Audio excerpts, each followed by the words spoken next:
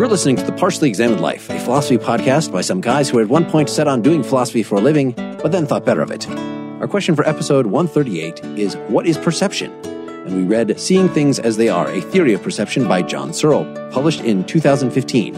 And we're going to have him on as a guest. You can join the discussion, get the text, and lots more information at partiallyexaminedlife.com.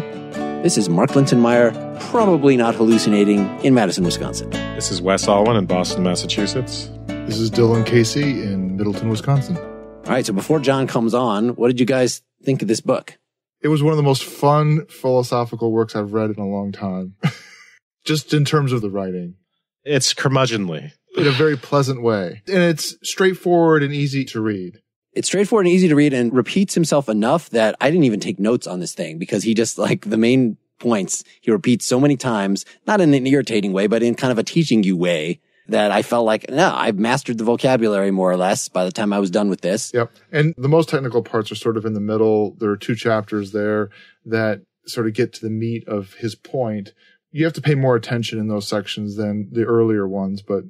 Yeah, chapter 4 is really the heart of it. And for listeners who want to skip forward to the solution, his positive account, it's really between pages 114 to 134 that he gives his... Exactly. Yeah. Though it is really helpful to read his description of the bad argument and basically his indictment of 400 years of philosophy, maybe 2,400 years of philosophy.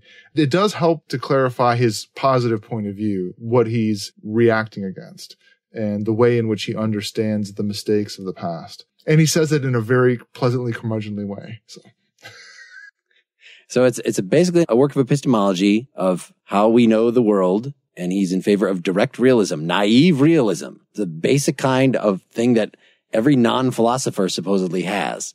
But in the course of explaining this structure of how we know the world, he does give us a picture of what he thinks consciousness is. He's most famous as a philosopher of mind. We covered him on our introductory episode to Philosophy of Mind long ago. His Chinese room argument against functionalism, against thinking of consciousness as something that any structure in a computer program, for instance, might have. He thinks that there's something specifically biological about it. He thinks that the way that we would end up investigating it more is through neurobiology. Pretty much everything he's famous for is all wrapped up in here in some way. And in fact, not just referred to, but like given in a digest form. Well, let's go ahead and bring him on.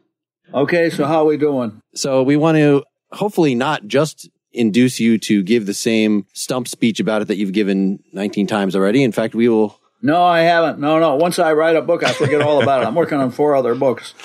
But this seemed a great way in, not only is perception itself a key element in philosophy. Yeah. In fact, what I was expecting out of this was more the scientific details, and am kind of pleasantly surprised that you, in the fashion that we usually do in these discussions ourselves, being philosophy people and not science people, said, yes, of course there is a physiological story about how perception... Yeah. And we don't know all the details either. But anyway, you know some of them. Yeah. That is neither sufficient nor necessary to actually have a philosophical understanding of perception. But not just that, it doesn't have explanatory value for explaining... We still have philosophical problems left over. Right. You're right. So if we can give the listeners a picture of your view, and maybe you can help us feel around the history and the related views. I know that so we've been doing this podcast for about 6 years, and we usually read a classic work. So we've gone through, we did Berkeley, we did Hume, we've done many of the others. We did Hegel quite recently. And Schopenhauer. Yes. So many of the people that you... One disaster after another. Exactly. And I know from the start, I've been arguing for some kind of direct realism, and Wes never fails to point out, no, that can't account for the problem of illusion. That if you see perception as a simple openness to the environment, as a simple connectivity between me and the things around me, then, well, you need something in between. And so your solution seems to be, well, no, it's not something that we're aware of in between. It's not in between. Exactly. Yes, we're not aware of our own ideas, but yes, there is a mechanism, the perceptive mechanism by which we hook to the world. So that gives us the aspect in which the world is presented to us. And so... Yeah. Well, that's pretty good. Yeah, so say more about that in terms of how that accounts for illusion. Okay, well, here we go. Let's take vision. That's everybody's favorite sensory modality.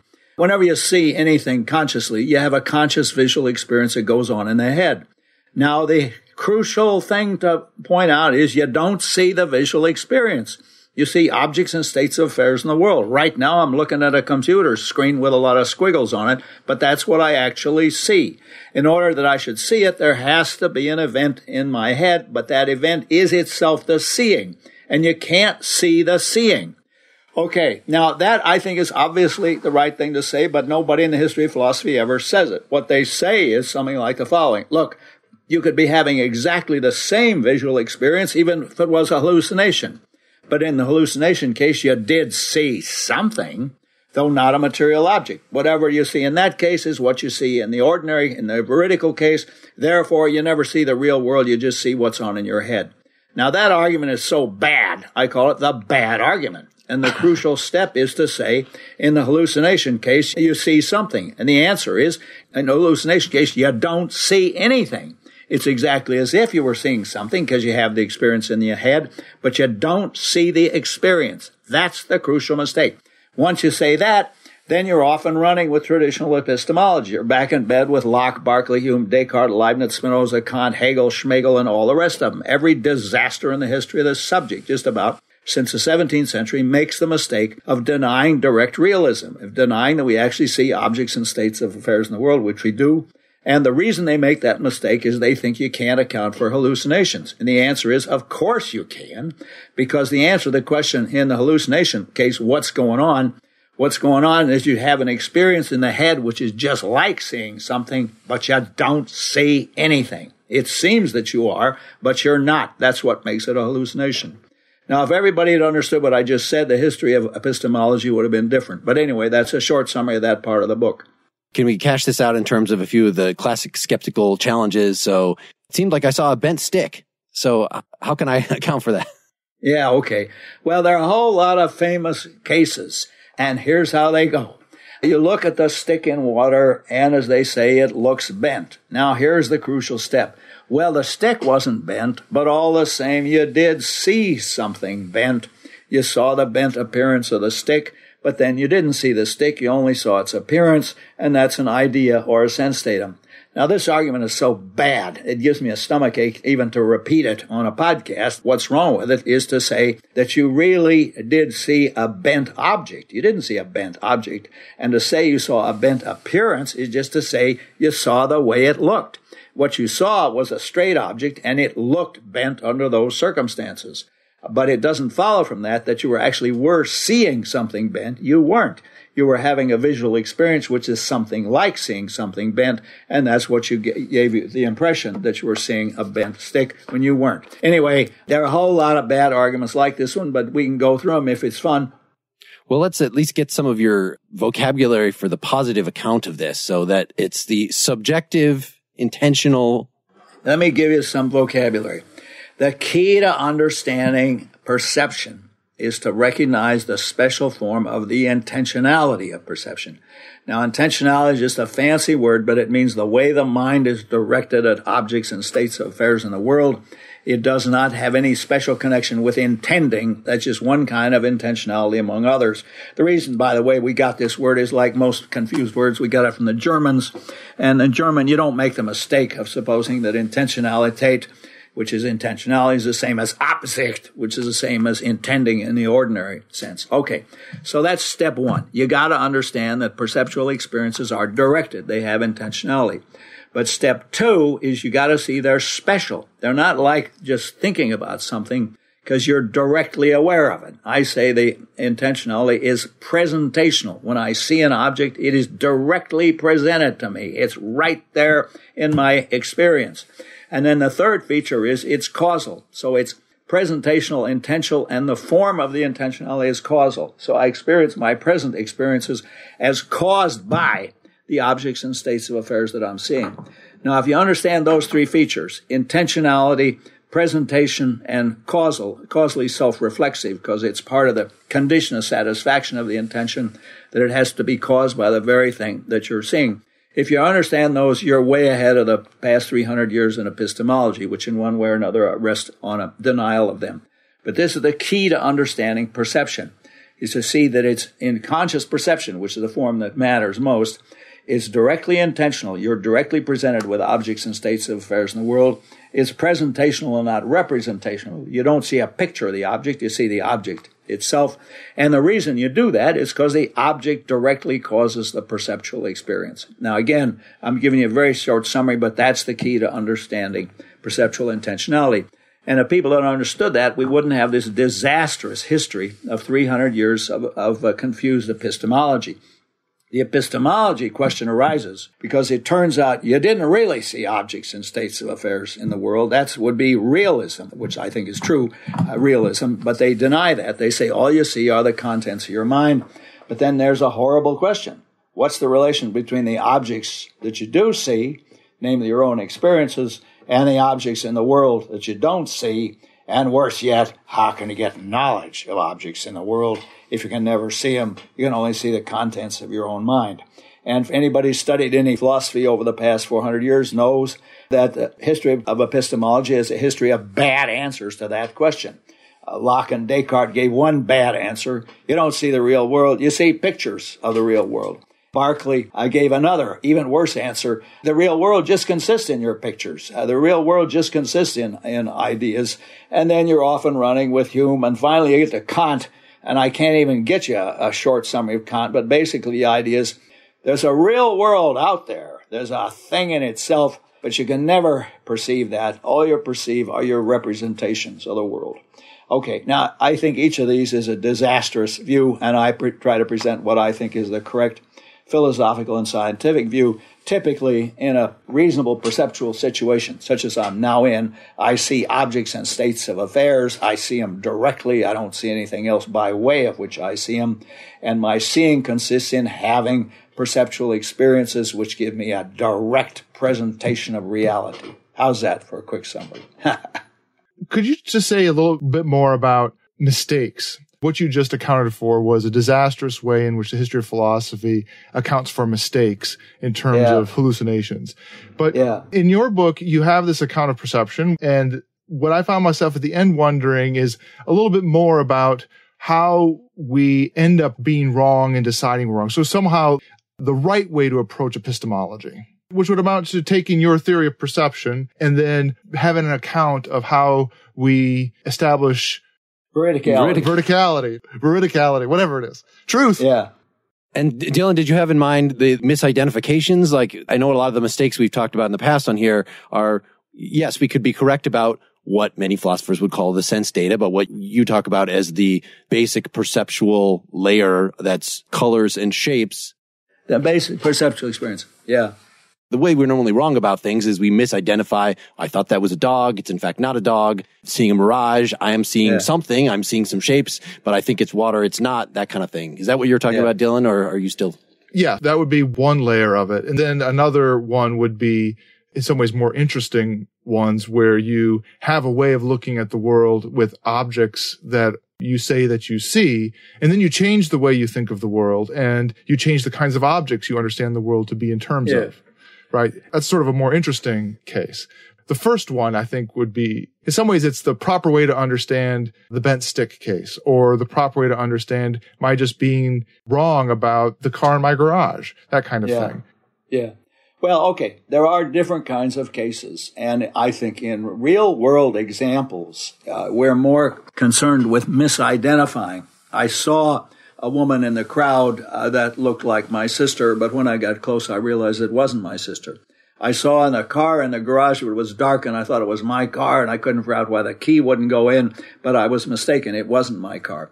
Now, those are not the cases that bother a traditional epistemology. Traditional epistemology, and I'm thinking now the great heroes, Descartes, Locke, Berkeley, and all the rest of them, they are concerned with the question, how can I get knowledge of the world when I can't really perceive it directly? All I can perceive are my own sense data, my own ideas, my own impressions.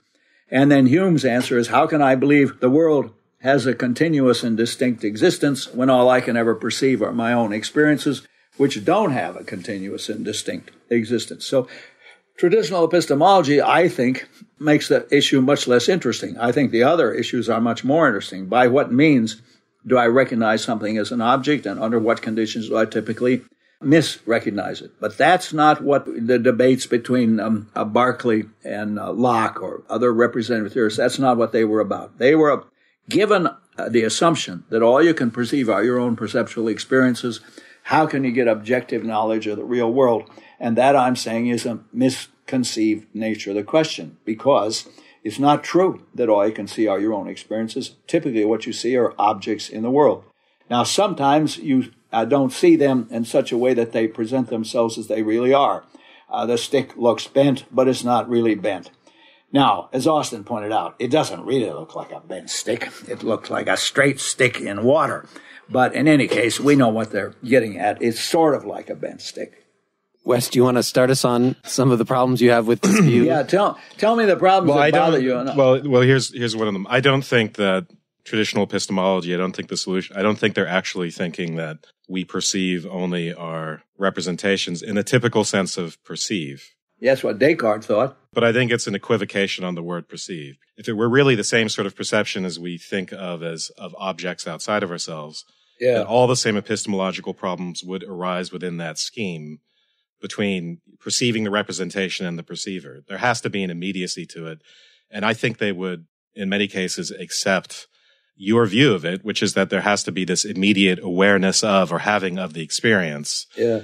And that it's a loose way of speaking to talk of these representations. So, for instance, in the case of Kant, he says we know only the appearances, but I think the appearances are sort of built out of intuitions, and the intuitions aren't exactly of the appearances. I think that in a way that's not material, because you do sort of have an analogous task in this book to the task of traditional epistemologists. So they might have been figuring out how it is we can know the world if we're cut off from it. And you're trying to figure out how it is that the qualitative features of our visual experiences present the conditions of satisfaction that they do, where conditions of satisfaction just means objects and states of affairs. Exactly. So you have an analogous puzzle that you're trying to solve. And I think whether or not I'm right about traditional epistemologists, I think they could be persuaded by you. And I think they would say, well, this puzzle that you're talking about is kind of the same sort of puzzle that we were worried about. You just have a clearer view of it than we did. Yeah. Well, I think they would concede that much. But if you remember what these guys actually said, Hume says the contents of the mind divide themselves to impressions and ideas, and the difference between them is one of force and vivacity. But then it turns out all we're aware of directly are the impressions and ideas, and in perception, all we're aware of is the impressions. Now, says Hume, how can we believe that we perceive objects with a continued and distinct existence when all we can perceive our own impressions? Right. But you concede this use of the phrase aware of, though, in the book. You're happy with the phrase aware of in relation to our own visual experiences. It's just, if that aware of, as long as it's not intentional towards representation. Yeah, exactly. Provide you think that the experiences are not the object of perception. When I see this thing in front of me, I do have a visual experience, but I don't see the visual experience. That's the difference between me and the tradition. Those guys thought, no, you perceive the impression or the representation or the idea in Descartes and Locke. So I think this is important about the history of philosophy. Now, however, you're right at this point. Okay, once I throw out the tradition, once I say, look, typically you have direct awareness of objects and states of affairs in the world, you have direct realism, then I am confronted with various kinds of questions. And the most interesting question is one that the philosophical tradition can't even ask. And that's the question, what fact about the conscious visual experience, considered just as an event in the world like any other, what fact gives it the conditions of satisfaction that it does? What fact about my experience right now makes it the case that it's one of seeming to see a red book? And that's a fascinating question, and I try to answer that. But the important thing I want to say now is if you're locked into the tradition, they can't even see that as a question because they don't start with the intentionality of perception. If you start, as I do, with the intentionality of perception, then there's a question. What is it about the event of experiencing, considered just as an event in the world like any other, that makes it have the content that it does, that makes it seem as if I'm seeing a red book? And that, I think, is a fascinating question. Yeah, and I think a traditionalist might see your answer as an ingenious answer to the question of how we get in touch with things in themselves. I don't know. Are we jumping ahead to try and say what this answer is now? Or No, I think that is okay. Let me say what the answer is. I think these guys can't pose the question, but I think the empiricists were right. And this has been lost in recent philosophy, to think there must be some kind of conceptual or logical or internal relation between the character of the experience and the character of the world that I seem to be perceiving. And I think that instinct, that intuition is right. And what I want to say is, first of all, perception is hierarchical. There's no way I can see that it's my car without seeing that it's a certain kind of car. And there's no way I can see it's a certain kind of car without seeing that it's a car. And I can't see that it's a car without seeing such things as colors and shape. So eventually you reach rock bottom. You have basic perceptual experiences of basic perceptual features of the world. Now here's the question. What fact about the raw phenomenology, the raw feel of my experiences, makes it the case that they are seeming to see the basic features? And I say, and this I think is in the spirit of traditional, or at least empiricist epistemology, and that is, part of what it is for an object to be read is for it to be able to cause experiences like this. And then this one is a case of seeing something that seems to be read, of seeming to see something read, precisely because read is defined. Read consists in the ability, at least in part, to cause experiences like this.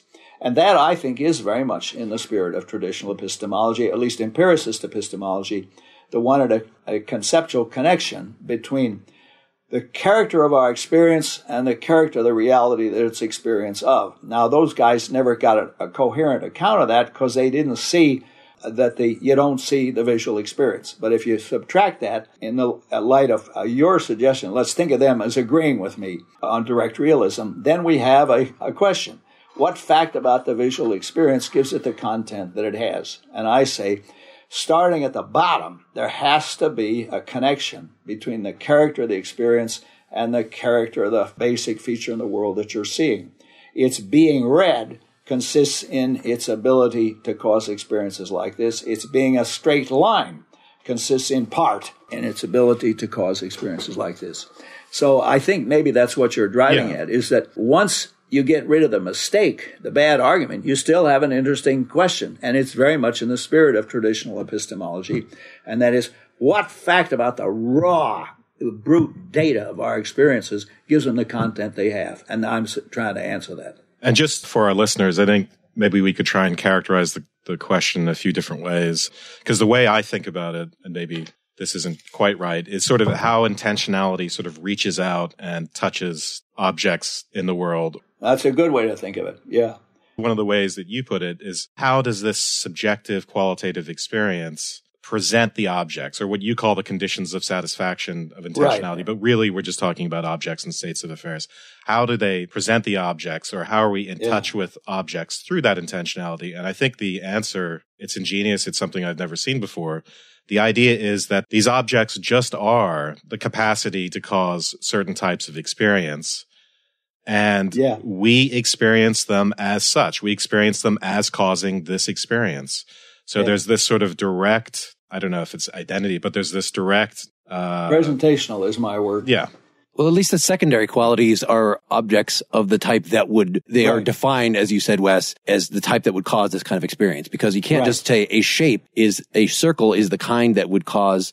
You can't solely define circularity in terms of the kind of thing that would cause a visual experience of a circle. Oh, that's right. And it seems on your account, John, that you can't even say it would give you a visual and a tactile, and, you can't even just add. You never want to reduce the physicality of the world to dispositions to cause sensations in us. That comes down to some kind of phenomenalism, even if you don't mean to make it. No, that's not my view. Absolutely not. My view is not phenomenalist. Let me put the view very simply.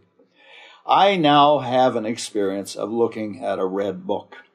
Now that experience, the raw experience, is an event in the world like any other. Now what fact about that raw experience makes it the case that if I have that experience, it must be the case of seeming to see something red?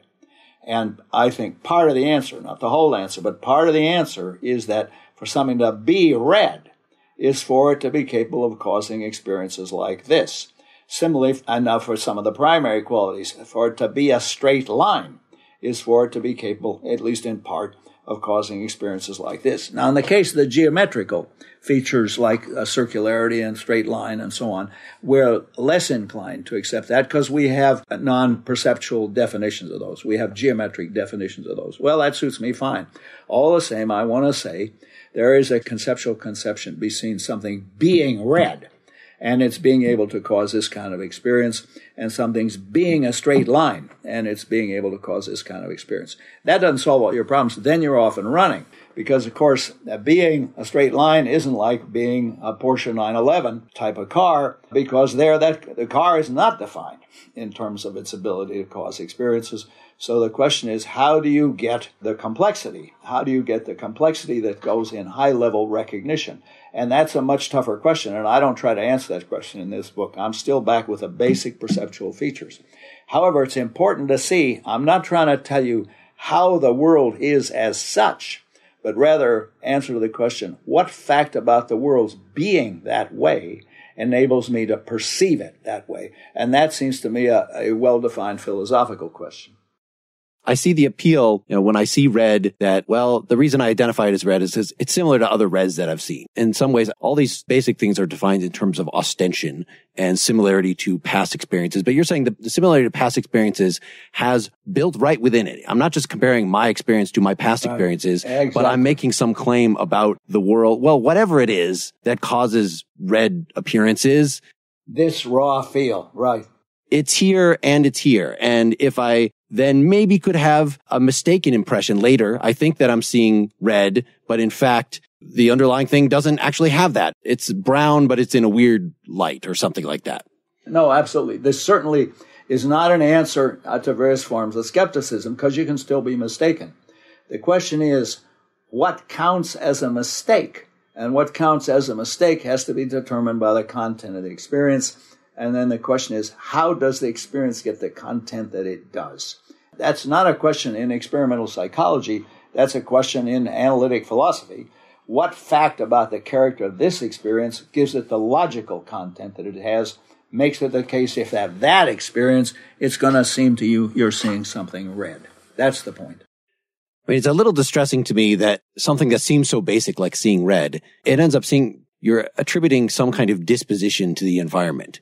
Right? Mm-hmm. You're saying that this red is actually, it's the kind of thing that it's not just giving me red right now, but that it would give other people red, and it would give in any other, it's making a general claim. Why is that disturbing? That seems like the condition under which you would be able to do any kind of investigation at all, in which you would be able to have any kind of common experience at all. I mean, yeah, that doesn't disturb me. Well, here's why it might be disturbing, I think, because we want to think of objects as more than their capacities to cause certain types of experience in beings like us. We might say, look, on your account, we're still cut off from the things of themselves, because it can't be the case that 13 billion years ago there was a big bang and the substance of the world that spilled out was capacities to cause experiences in beings like us. Why does that claim mean that that's all that there is? It does. Yeah, you're right. It doesn't mean that it's all that there is, but it means that there's something that we don't have awareness of. There's still something left over in the object, which is not capable of being experienced.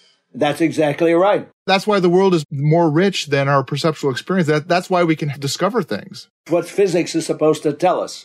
Physics is supposed to tell us. Yes, or any other kind of inquiry, any right? other science, what the object is really once you get beyond the immediate experiences. In other words, my aim is not an ontological question about what's the ultimate nature of reality. That's not it.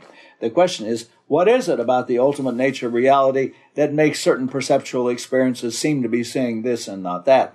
But that doesn't answer the question, yes, and what more is there to tell us about physical objects? Because that's not the question I'm addressing. Yeah, and in fact, in a way, it makes much more sensible an account of, okay, so before 1805 or 1790, we had no notion of voltaic energy and all the stuff that would go into thinking about the electrical world. And as we looked at the world more closely, we began through a combination of technology and experiment and inquiry, just looking at the world presented itself as we looked at it in new ways with phenomena that we had never seen or understood before. And it's not as if that phenomena wasn't always there. That phenomena was always there. It was always there to be looked at and observed. But physics is just giving us more experiences that are systematically related to everyday experiences. Yes. It's not giving us this thing that I talked about as leftover. If red is in part the disposition to cause experiences of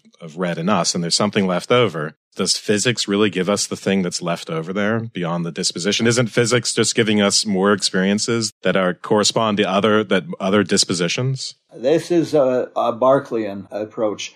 What I'm saying is there is a real world that exists entirely independently of our perceptions and our representations, and we use our perceptions to get at that real world and its features, which exist quite independently of experience. Atomic physics is not about the structure of our experiences.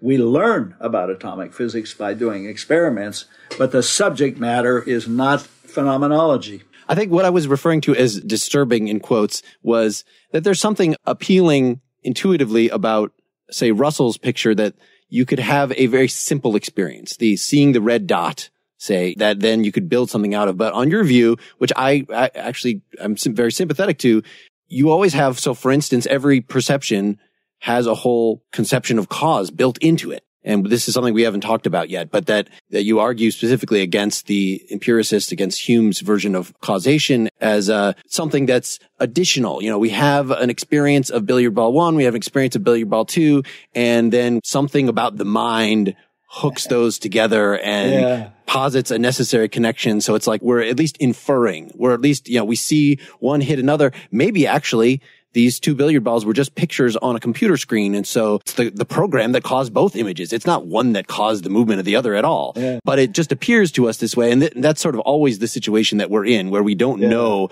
what's going on behind the scenes. And according to your view, even seeing an individual thing, not even just seeing two in a row, but even just seeing the simplest possible perception. Exactly. You posit this as caused by the environment. You experience necessary connection. Hume was wrong that you don't experience necessary connection. You experience it pretty much all of your waking life, because in all perception and action, you have causally self-reflexive presentational experiences, and the causation is part of the very content of the experience. I experience my present visual experience as caused by the object I'm seeing. So now I've gone from one great disaster to another one. The three greatest disasters are: one, the mind-body disaster; two, the bad argument about perception, that you can't see the real world; and the third great disaster is causation, that there's no causes in the real world. It's just a kind of illusion we got from observing constant conjunction. That's Hume's contribution to the list of disasters. Wes, do you want to take this? Or no, I mean, I think I was just I think Russell's probably kind with of me drifting on off into it. Sounds so. Has anyone said this reminds them of Schopenhauer? God knows, I don't know enough Schopenhauer to be reminded. Because Schopenhauer made a big deal of the idea that one of the most important features of perceptions is that we perceive them as caused, and this, in a way, is one of sort of the founding insights of all his elaborations of German ideology, and the consequence of it is that he thinks that the causality of the world is actually the thing that we have the best access to, contra Humean skepticism, and it becomes sort of the thing in itself, and he identifies that with will and so on. When I look at this idea, let me quote from your book here just to give listeners another taste of your solution. Experience of having this conscious visual experience necessarily carries the intentionality that it does, because the feature in question is experienced as caused by its object, and its object is precisely constituted, at least in part, by its ability to cause this type of experience. Yeah, I like that. Yeah, I don't remember that passage. It's almost as if you say, well, what is it that we have access to in this sort of immediate, direct way? And it's almost as if what we have access to most primally is the causal nature of things. I don't know if that's right or not. Well, there is something right about it. The important thing, though, to remember here is that causation is not the object of the perception. You don't see causation. Rather, in seeing anything, you experience as caused by the object you're seeing. Just to generalize on Wes's comment about Schopenhauer, so we just got finished with a bunch of Hegel, and Hegel's big objection to Kant was that Kant said, exactly as you say, that we only have access to our appearances. We don't have access to the things themselves. And Hegel is denying this. And it's hard to see what Hegel's ultimate solution is. And I don't want to get into even attempting Hegel exegesis at this point. It could be, some high level version of Berkeleyan idealism, but even Berkeleyan idealism, and I think this goes for Kant himself, certainly allowed for the objectivity of science. It's not a matter of, once you get like Berkeley does and say, well, everything is an idea, including things that were existent on the world centuries before any of us were around, then he's not using the word idea in anything like... Well, they're ideas in God's mind, primarily. Yes. I'm not saying anything like any of that. That is, I'm not saying with Kant that we don't see the world of things in themselves. I right now in front of me see a book in itself.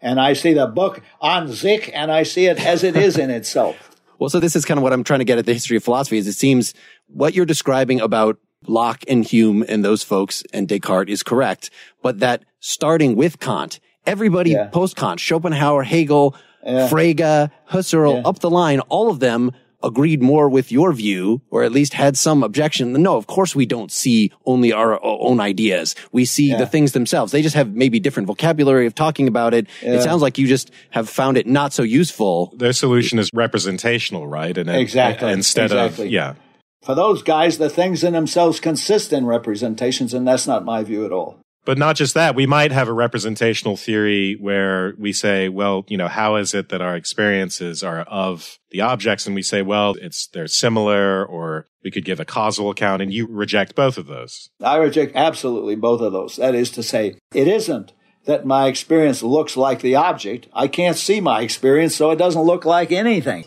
Rather, my experience has a certain intentional content in virtue of its features, and the intentional content presents features of the objects for reasons that I try to explain. But I think it's probably not helpful to think, well, how is that like Schopenhauer? It's probably not at all like Schopenhauer, but I don't know enough about Schopenhauer to have an intelligent opinion.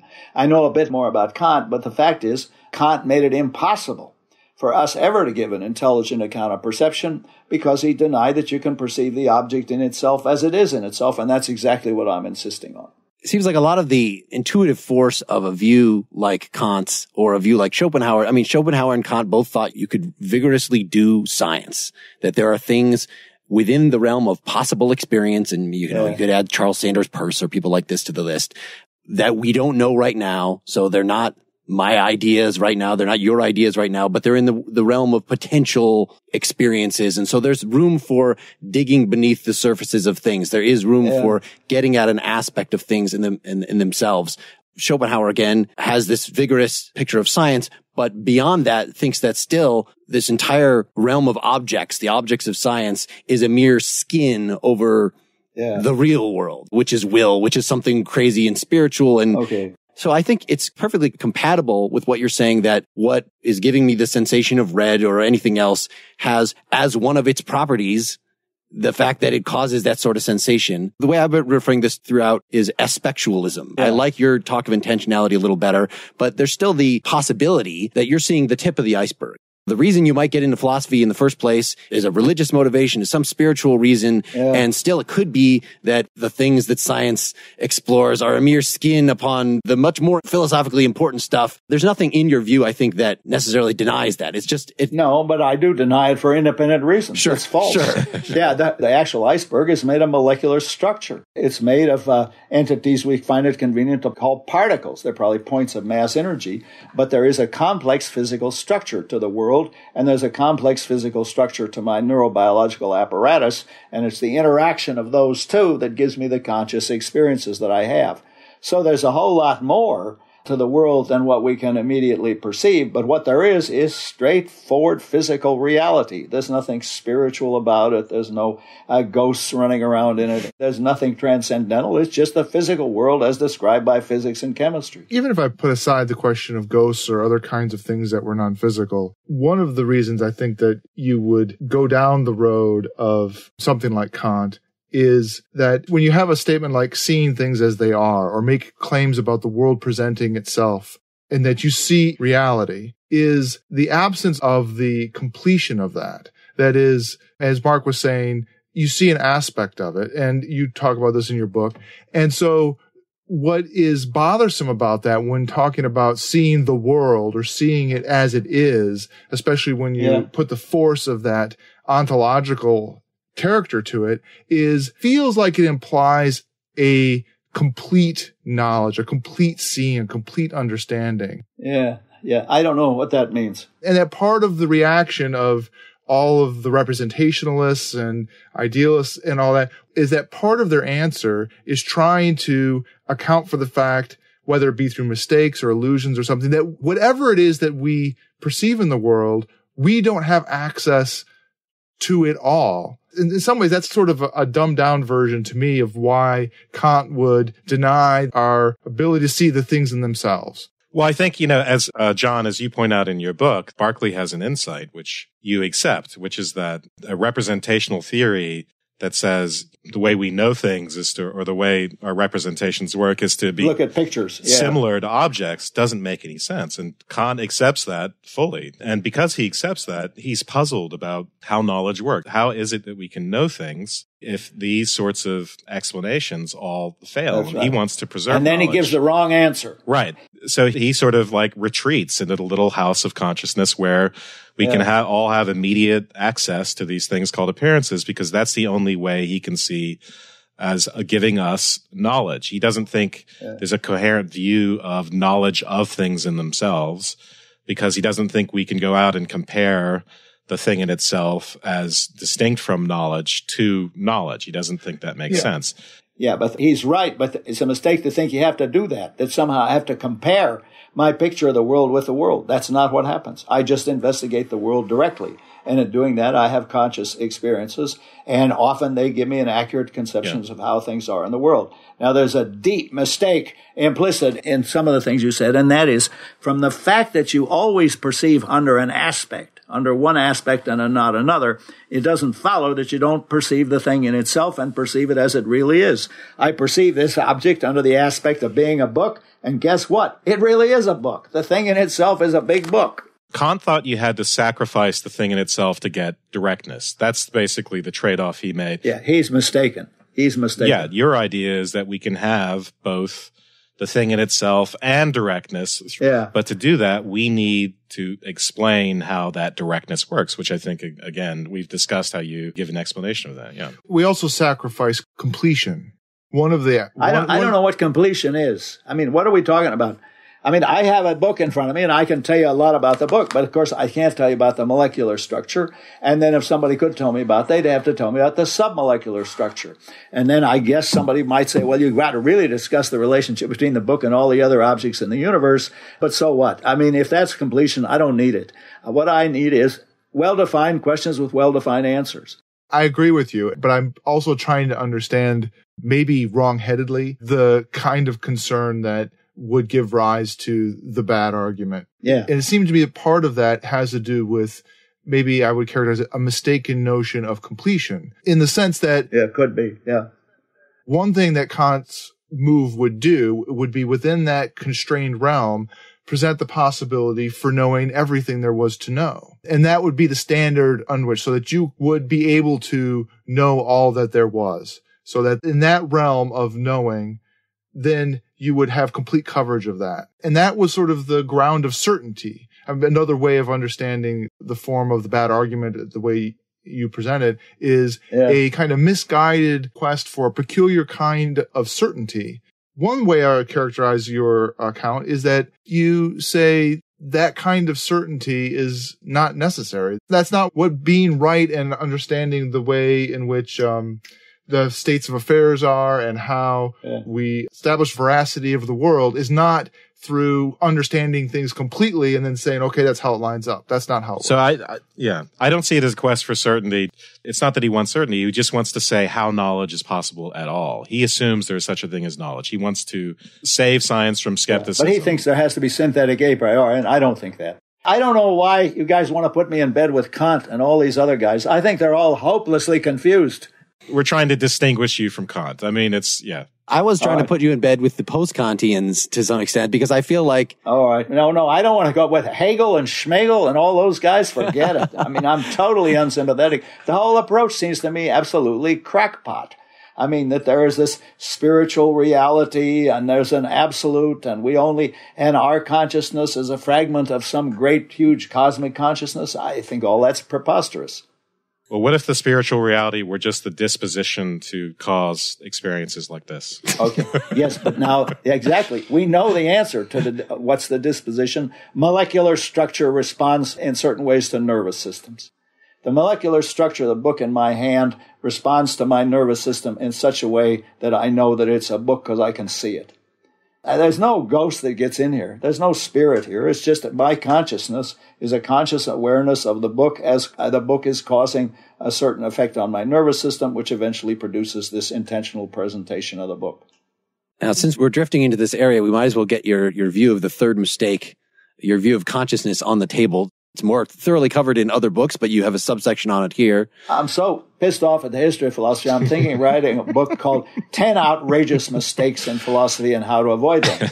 Now, number one big-time mistake is to suppose if consciousness is irreducible, which of course it is because nothing's really reducible to something else, if consciousness is irreducible, then it must be in a separate metaphysical realm, and you're stuck with dualism. That's mistake number one. Mistake number two is you never actually perceive objects and states of affairs in the world, or at least not directly. You only perceive the contents of your own mind. That's what I call a bad argument. Mistake number three is causation is not a real relation among objects and things in the world. Rather, all there is in the world is a sequence of regular co-occurrences described by scientific laws. And so what makes any causal statement true is that it instantiates a universal law. Now, I could go on with other horrendous mistakes, but that's a good start. I mean, mistake number four is the obvious one. It is, well, you can't derive an ought from an is because how things actually are doesn't imply how they ought to be. I don't want to give you all 10 of the horrendous mistakes, but this is a good start. Let's stick with the couple. So, we've had David Chalmers on, for instance, who, as you know, has an ontology that finds consciousness irreducible. And therefore, he's stuck with dualism, with all the preposterousness that goes with that. So he's stuck with epiphenomenalism. Nobody in the history of the world ever raised his arm because he was trying to raise his arm. If you get that result, you know you made a mistake. So, Wes, I know in some of our different discussions, you've said stuff like there's a conceptual mistake involved if you, as John does throughout his book, talk about the intention to raise the arm causing the physical movement of the arm. Am I misrepresenting you, Wes? You had objections to that kind of talk.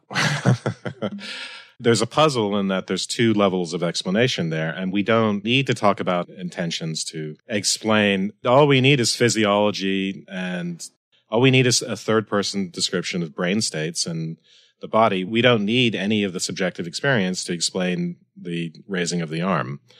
Yeah, I think that's wrong. The secretion of acetylcholine is absolutely essential to the movement of the arm. No acetylcholine, no movement. Right. But of course, there's a single event.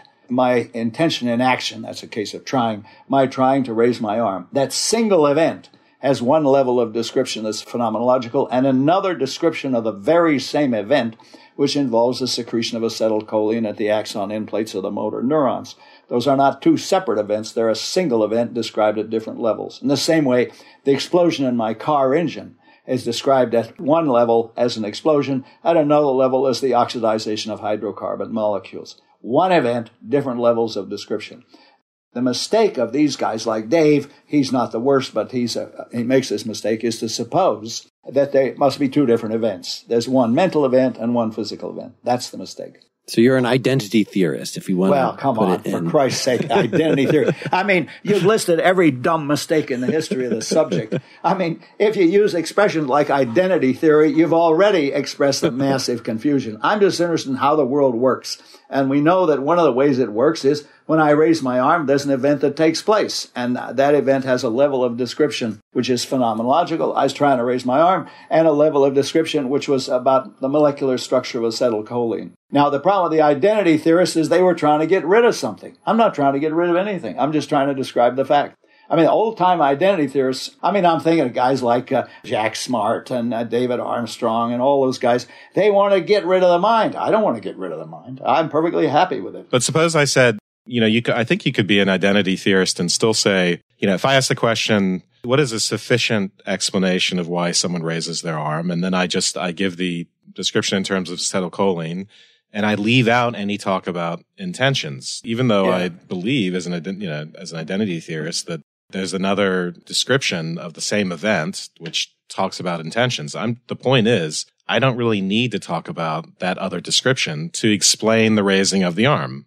Yeah. Try to describe the events of your life on any given day without talking about your intentionality. You can't do it. Even if we knew a whole lot more about the different neurotransmitters, I picked acetylcholine, but that's not the only one involved. Even if we knew a whole lot more, you still have to talk about what you're trying to do, what you're thinking about, and so on. The mistake is to think when you say that, you're really talking about a different realm, a realm that's other than the ordinary neurobiological realm. But I'm trying to say consciousness is a neurobiological phenomenon. You're making me want to taunt you by just talking about karma and stuff that I don't believe in at all, but just to enrage you more. But I will resist. No, I don't. Yeah. You talked a lot of bad philosophers. Who's karma? Hegelian spirit, such that I don't know. So let's relate this back to, now we've got a little picture of the mind, back to be a little more specific about your picture of the subjective visual field versus the objective visual field. I don't think we've really clarified quite what that is. Yeah. The objective visual field is the objects and states of affairs that are available to me perceptually from where I'm now sitting. There's an objective visual field. Somebody sitting next to me could see pretty much the objects and states of affairs that I'm seeing. His objective visual field is almost identical with mine. But in addition to that, of course, there is a set of experiences in my head that have the features of the objective visual field as their conditions of satisfaction. So there's no mystery here. It's kind of common sense. To see something, you got to see it from a point of view. And that point of view, together with the world around you, gives your visual field, the objective visual field. But of course, the way you see it is by having a conscious experience, that is to say, by having a subjective visual field in your head. I mean, I take it that's all kind of common sense. I hope that doesn't sound controversial, because I didn't mean it to sound controversial. Right. Where the details get important, according to your account, because not only is it not something, you don't see the subjective visual field, right? It is not the objective experience. The objective experience is the contents of the contents of the subjective visual field are supposed to be caused by the objects in the objective visual field, correct? Yeah, that's pretty good. I like that. You passed the exam. Yeah. And the contents are given as having as their conditions of satisfaction that those objects cause those contents. Right. Is that okay? That is to say, from where I sit, for example, I can see the walls of my office with a lot of bookshelves and a lot of pictures on the walls and a big calendar and all that kind of stuff. Now, that's the objective visual field. But, of course, I have access to that by seeing it. That is to say, by having a subjective visual field. The important thing to emphasize is I don't see the subjective visual field because it is the seeing of the objective visual field. Well, do we want to say, as Wes just was saying, that the contents of the subjective field represent? You do say represent, but you make sure to say that in the sense of a subspecies of representation, presentation. Yeah, exactly. I mean, for trivial reasons, you want to define representation as anything that has conditions of satisfaction. It follows that presentations are a subspecies of representations, but that's like saying, humans are a subspecies of animals. But for many purposes, we want to make a distinction between humans and animals. And similarly, and for this discussion, it's important to emphasize the special features of presentational intentionality, because it's a neglect of those features that's led to the bad argument and basically to past 300 years of philosophy. Yeah. So the contents of the subjective visual field are presentations of the conditions of satisfaction, which is to say of objects and states of affairs. You got it. That's terrific. And so to connect these up, the subjective visual field is what being conscious of something is to have the subjective visual field. Yeah, except, of course, you can be conscious of the beer in your hand without thinking about the whole rest of the field. The whole field is everything that's available to you from a certain point of view. And the beer in your hand is just one small part of that. And can we say more about how the basic visual features get built up into actual objects? Because you're very non-reductionist in a certain way. I don't understand that myself. Okay. It's obvious that you got to get beyond color and shape to get to the fact that this is a Porsche 911 Carrera 4. And now I can see both the color and the shape, and I see that it's a Porsche 911 Carrera 4 model 993. Now I see all of that. How the hell do I get from one to the other? I don't know. And I'm not sure that that's going to get a philosophical answer. It may have to have a neurobiological or psychological answer. There are a whole lot of empirical issues involved. about the nature of memory and the nature of recognition. But can we get a phenomenological answer? Well, the phenomenological answer is, here's the difficulty with the phenomenological answer, is I don't infer that it is a Porsche Carrera 4. I see it. I see literally that it's a Porsche 911 Carrera 4. And that's not a matter of inferring, and that's raw phenomenology. Now, in a piece of more technical jargon, in the case of phenomenology, the level of the intentionality rises to the level of the background skill. So I can see immediately that it's a certain kind of car, just as if I were a better musician, I could see that this was precisely Beethoven's Third Symphony as played by the NBC Symphony Orchestra under some great conductor. Now, that's a matter of how perception arises to the level of the background ability. But how does that work? Well, that's a tough problem in neurobiology, and I don't know the answer to that. But it sounded like you were committed to the idea in this unconscious thought chapter that to the extent that we, on some level, build the higher level perception out of the lower perception, even though that's not something that we're aware of doing, it's something that we could call our attention to. That if you say, well, why did you think that this was your car, that this was this kind of symphony? Well, refer back to how the strings are playing or how the particular shape of the fender. Yeah. And then you could reduce those further to colors and shapes and noises. Yeah, well, that's the dream of philosophy. I don't carry that out in this book. I had enough problems already. So what did other folks think about this whole idea of that there can't be the only kind of unconscious thought that it makes sense to talk about is something that at least potentially could be conscious. Maybe Freud is right that there are things that are legitimate thoughts. Too painful. Yeah. That get stuck back there. And certainly there are things that, as you say, are part of the background, but that you could then turn your attention to them. So they're sort of part of the whole experience. Yeah, I think that's right. The problem is to try to ferret it out. And I don't know that the standard introspective methods are going to be adequate. I mean, now we're getting into the area where philosophy spills over into neurobiology. And exactly how is it that the brain enables us to recognize extremely complex phenomena? And yet we do instantly. When I get home, not only do I recognize my dog, but he recognizes me. Tarski has no problem at all in spotting that it's me, and I have no problem in spotting that it's him. How the hell does that work in the neurobiology? And I don't know. It'd be interesting to know, because there's no question that I don't look at him the way I look at other dogs, and he doesn't look at me the way he looks at other guys. He knows that I won't say he knows that I'm his boss or his owner, but he knows that I'm a special thing in his life, that, for example, he might get a walk or dinner fairly soon after I arrive. There's another way in which this is interesting and confusing, is just the way in which, in processing things in the background, you can be surprised by things being different or be tuned into them. So in some ways, you're constantly processing a certain sets of expectations without having them be conscious expectations in the sense of being in the forefront of your mind or that you've chosen, but that you notice something and it surprises you. Yeah. No, you're often surprised by difference. Yes, exactly.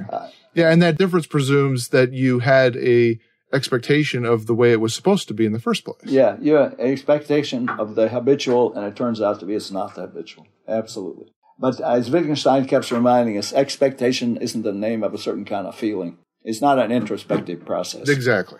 Yeah. So I was one of those guys that was starting on the cognitive science track in the early mid-90s that you criticize.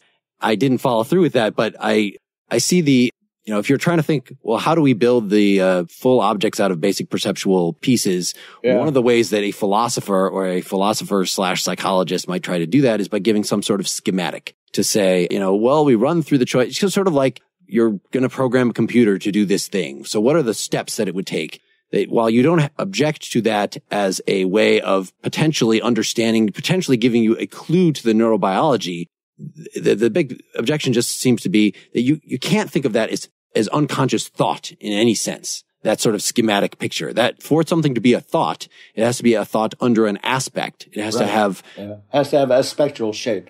Yes. And the way you characterized that in the book was that what's the difference between thinking something is water and thinking that it's H2O?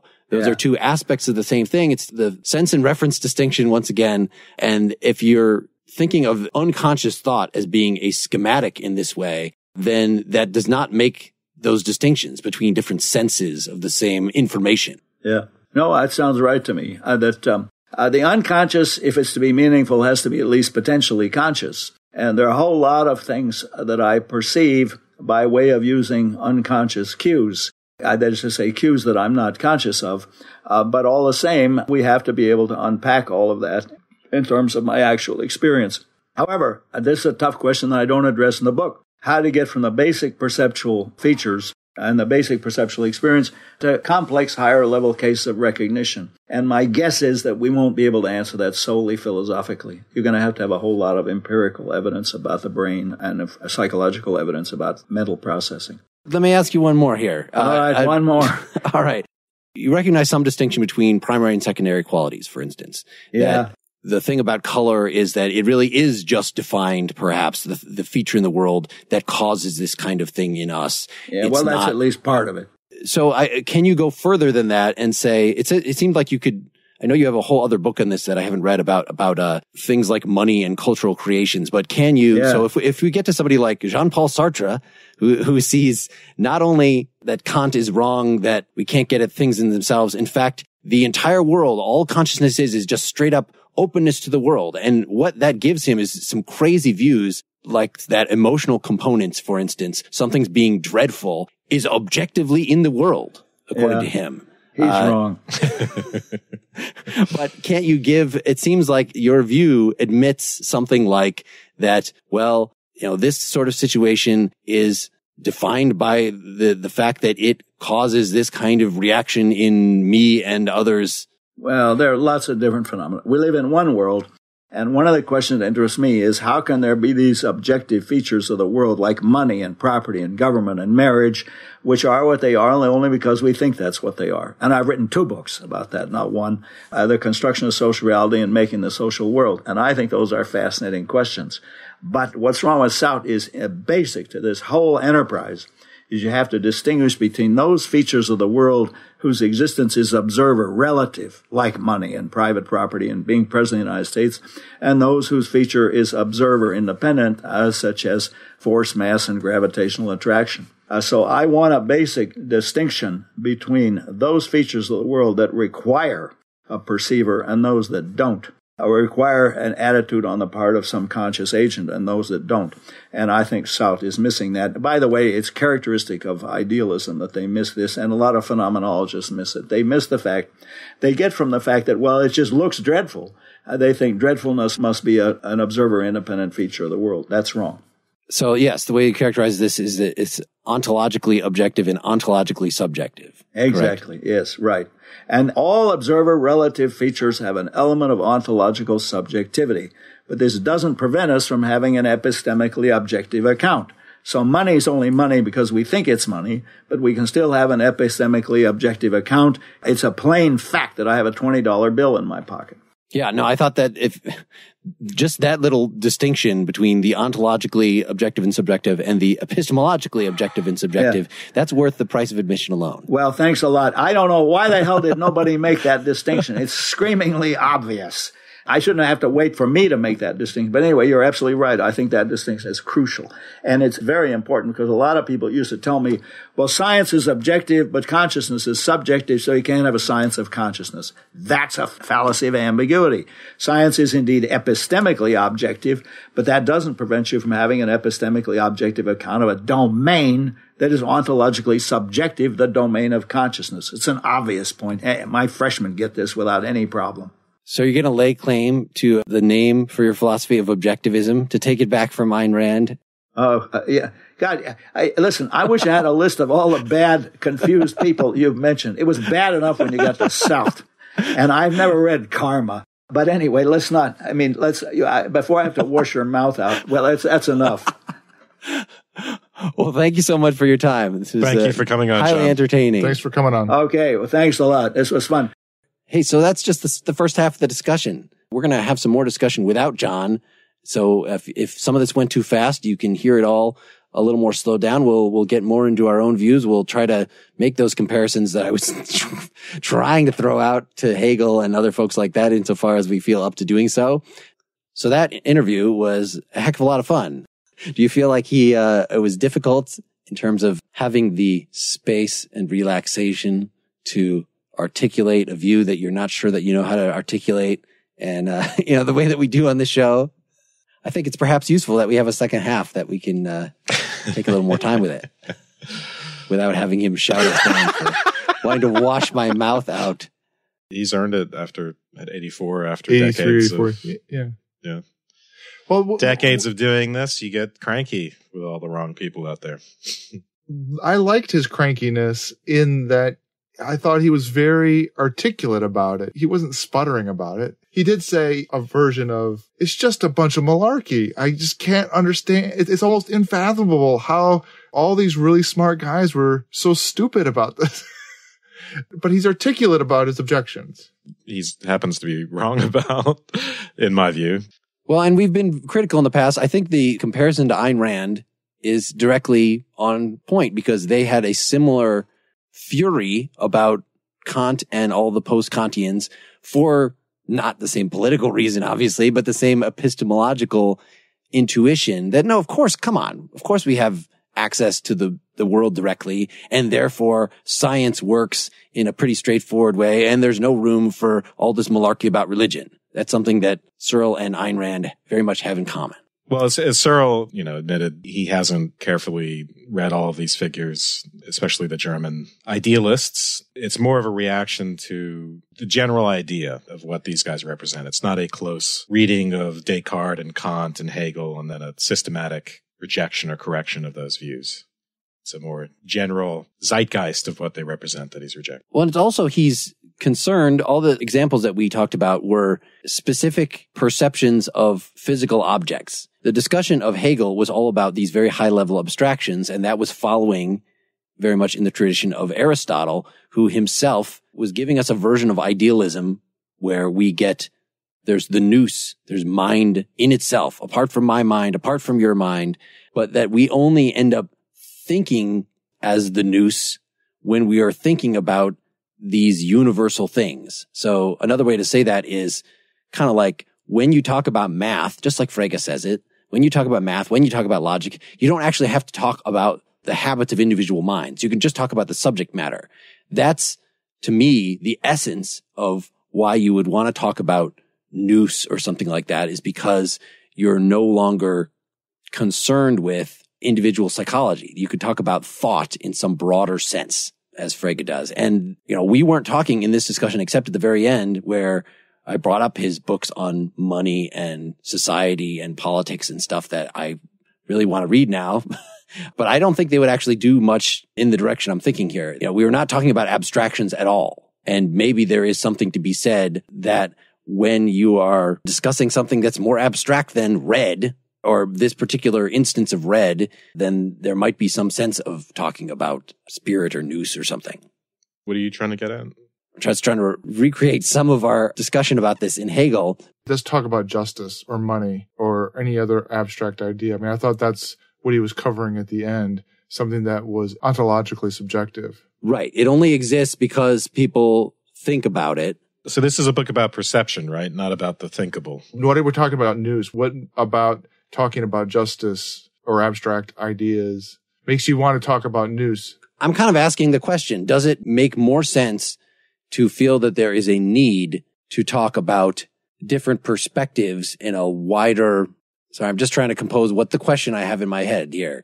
Well, I mean, what do you think? Why would idealism be seductive at all? I tried to say it during the first half, but it's seductive because we seem to have a mediated access to the world. I don't buy his account of the traditional epistemologists, that they somehow thought we can perceive only our own representations and therefore we have this distance from the world and we have to explain how it is we can know things.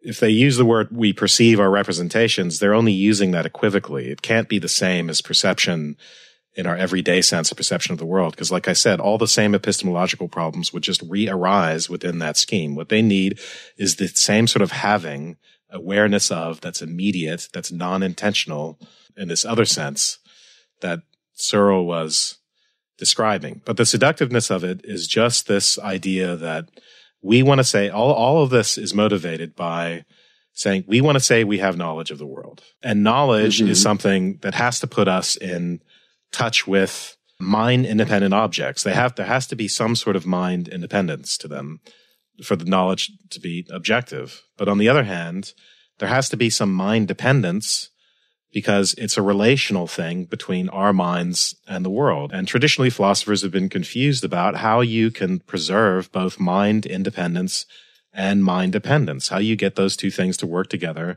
so that we have objective knowledge of the world and yet account for the fact that that comes through our minds. You know, you're just mentioning Hegel. His solution is to say, we got to move back to some stuff that comes before even the subject-object distinction. Let's stop starting from the standpoint of, you know, a subject-object distinction. So he's going to give his own version in a way of direct realism.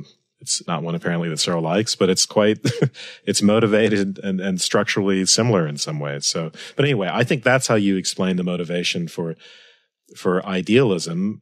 And idealism can mean, of course, different things. And the idealist gets sort of a picture, which again is in some ways similar to Searle's, because within that little constructed mind realm, you have direct access to objects, you know, Berkeley. Yes. And so, like I said, they're giving up the thing in itself in order to get that direct access. And Searle's rejoinder is, look, you can have both. You can have both the thing in itself and this directness. But that's a puzzle. But that's Berkeley's view as well, is you end up, it's just he wants to call the thing in itself an idea.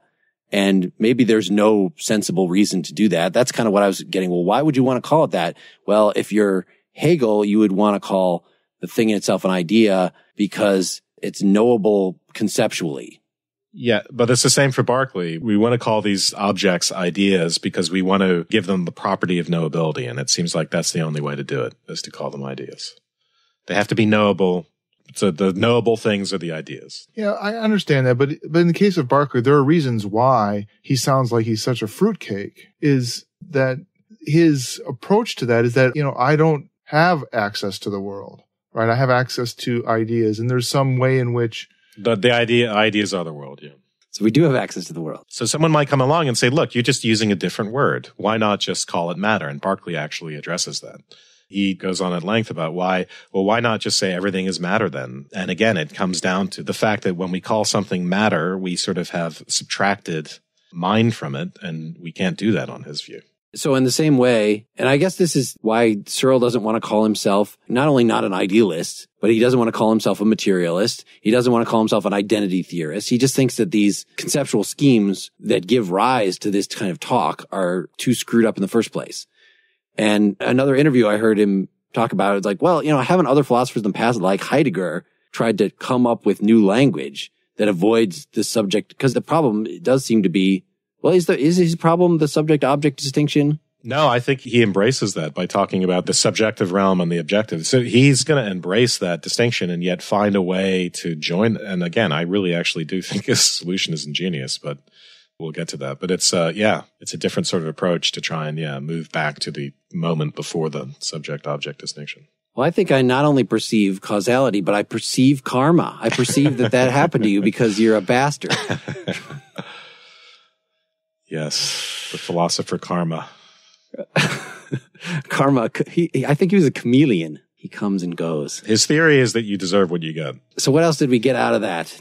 So he gave his little thing about biological naturalism. I know we didn't read more than that one little chapter about his philosophy of mind, but he gives it pretty well. Pretty much that there's a problem in the relation between mind and matter, but it's just, and this seems right to me, that there are different levels of description of the same phenomena. So he is an identity theorist in that sense. It was not clear whether he was a type identity theorist or a token identity theorist. In other words, is it... So let me just throw the jargon card, because I have no idea what identity theorist means and token and yeah. Let me just explain it then. I wanted to situate him in this. If you say that each experience of a belief or a desire is identical to a particular brain state, then you're an identity theorist. And so he is. It's the difference between the two is if you're a type identity theorist, then you might say each pain is C fibers firing and it's a particular type. But you might want to say there are different neurological things that could result in the experience of pain. So it could be C fibers firing, or it could be this other thing going on. So maybe in that case, you're either just, giving a more extensive version of the type, but you're at least saying on a token basis, when any particular occurrence of a pain or any other mental content, then there is some physical thing that is going on underlying it that is the same. Now, there's the question of what is the same? And he seemed to jump at the only reason somebody would want to be an identity theorist is because you're a reductionist, because you want to get rid of the mental talk and say, once science is advanced enough that we know that pain is C fibers firing, we will just even stop using the word pain. Or if we do, we'll just say, oh, that's just folk psychology. We'll just retain that. I don't think he would buy that, though. I don't think. No, he definitely does not. He thinks he was arguing against the situation you were putting forward, Wes, where that's what's going on, where you're just giving a neurological account by saying, no, you'll always need the mental talk. And I can see that from a social perspective. I don't know. It just seems like the physical talk would be too complicated. So it would just take too long to say anything. It's just like, should we say this in binary or should we say it in? It doesn't convey the same information, but I don't want to, do we really want to have our philosophy of mind debate? I just wanted to bring it in insofar as we brought it in last time. And how does that affect what he had to say about perception and whether you buy it or not? I mean, I actually like I was always a big fan of his take on consciousness. Especially the Chinese room argument, which I think it's very illustrative, right? So let's give it quickly. I know we have a whole other episode on it. It's symbol manipulation never amounts to consciousness. So if you think of it on a linguistic analogy, syntax can never give a rise to semantics. So if you have a language, the rules of the ordering and the structure of that language can never spontaneously give rise to a semantics where one word has one meaning and another word has another. And there's an analogy there to brain processes where you think of the brain functions as syntax, and the puzzle, the mind-body problem, is how syntax there spontaneously gives a rise to its own semantics. The Chinese room argument is just a bunch of people in a room that have a rule book of when you receive this kind of symbol, output this kind of symbol. The symbols that they're receiving are Chinese characters. And so you feed it Chinese characters, and the bunch of people in the room, or maybe it's just one person, end up able, by following the rule book, to give back responses that somebody on the outside thinks that this room is actually speaking Chinese.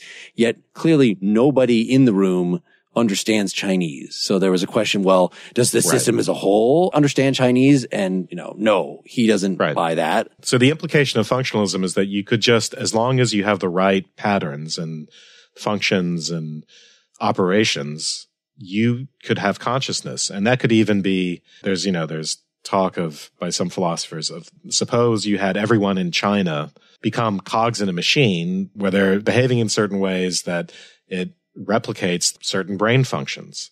And does the population of China become suddenly its own, collectively, a conscious entity? That's sort of some of the weird implications of functionalism. And I think they tried that with the Olympic Games opening ceremonies. Oh, God.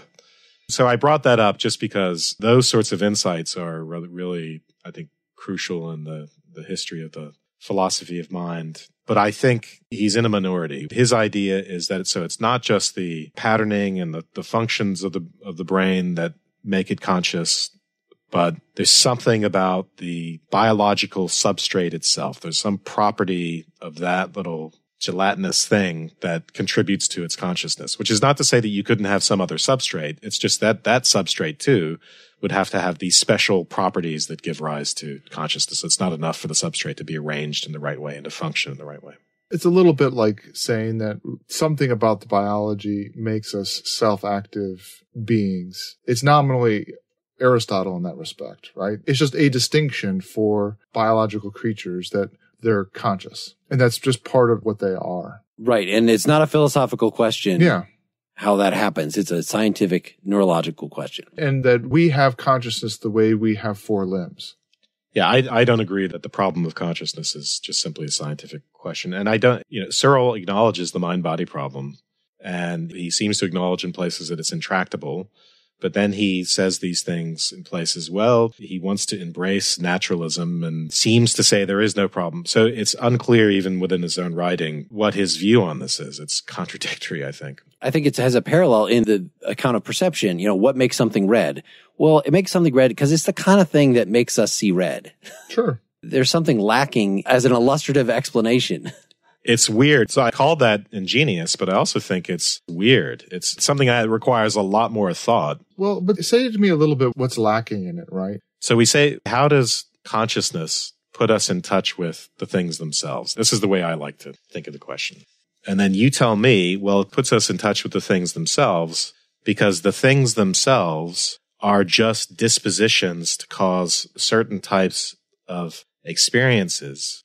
And experiences are fundamentally attributions of causality to certain subjective, qualitative feelings of things. Or perceptions. Well, they're attributions through the subjective, qualitative, but they're attributions to the objective, right? Yeah, so the intentional aspect of experience is to, you have a certain phenomenology to it, what he calls a phenomenology. There's a feel to it. And then I attribute a causality to that feel, to some object that's causing it. And so those are the two aspects, the two really important aspects of that experience, the qualitative feel of it, and then the attribution of causality. And then so the question is, well, what is that having an awareness of an experience, the having of the experience, not the perception of a representation, which he rejects, but simply the having of an experience. How does that get me in touch with the object? How does the intentionality actually hook me up to the object that's causing the experience? And well, I thought that was how intentionality is working in the first place. But he wants to explain intentionality. He wants to reduce it to this non-intentional internal relation between experience and the world. He wants to say why there's intentionality, essentially. And his answer is the reason why that can be intentional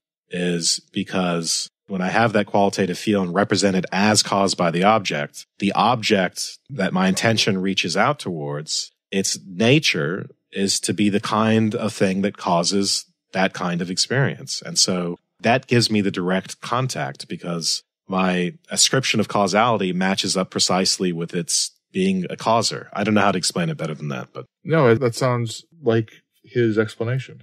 So I'm feeling a little guilty about our glib use of intentionality, that I know that we explained it. We tried to explain it during the discussion with Searle, but we've had so many discussions of it within our episodes, and it always means something slightly different that maybe we should back up and kind of say what that is, that the intentionality is just the aboutness of a mental state or even a sentence. His whole book, Intentionality, is primarily not about perception. It's about beliefs. It's about sentences. It's about propositions. Right. It's a minority position in the philosophical world to think of perception as intentional.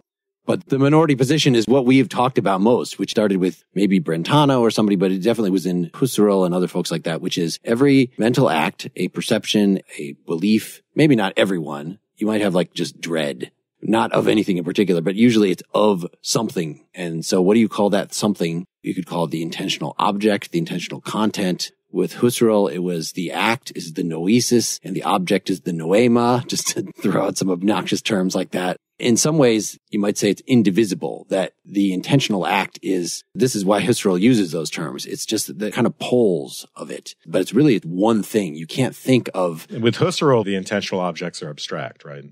The answer is yes. I'm not sure about that. Some of them, I thought.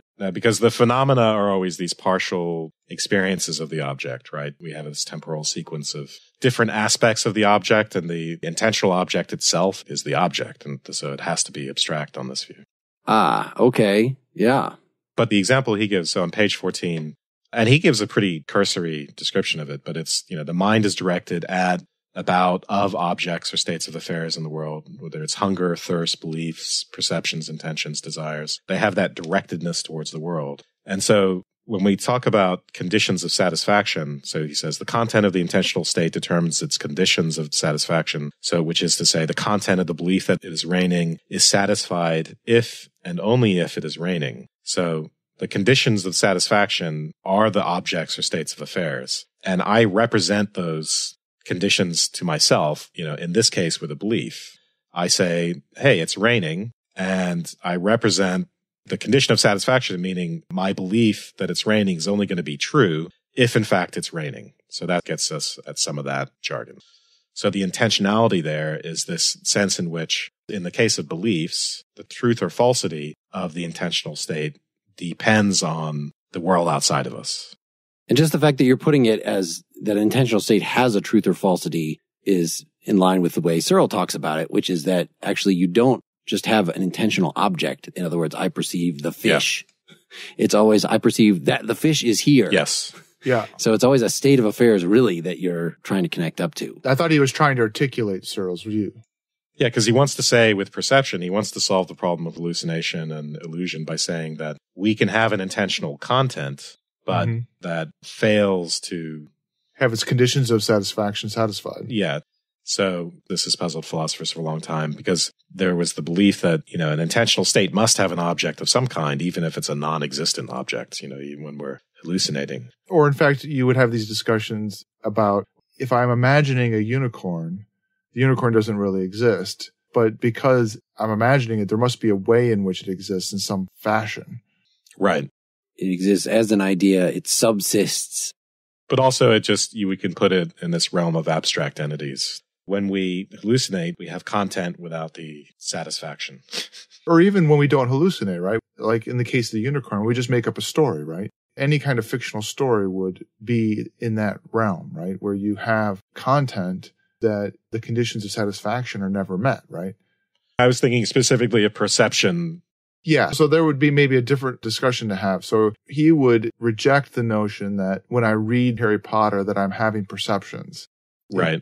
Right? Or maybe we could ask how he would talk about that, because I'm going to have something playing through my mind. I'm going to have images. I'm going to be having thoughts and thinking about it. But he's not going to consider those perceptions in a conventional way. And this might be, another way of articulating why you would have something like the bad argument or have confusion about this, is that we have thoughts about the world that are very much like the kinds of things that we engage in when we're interacting with the world, right?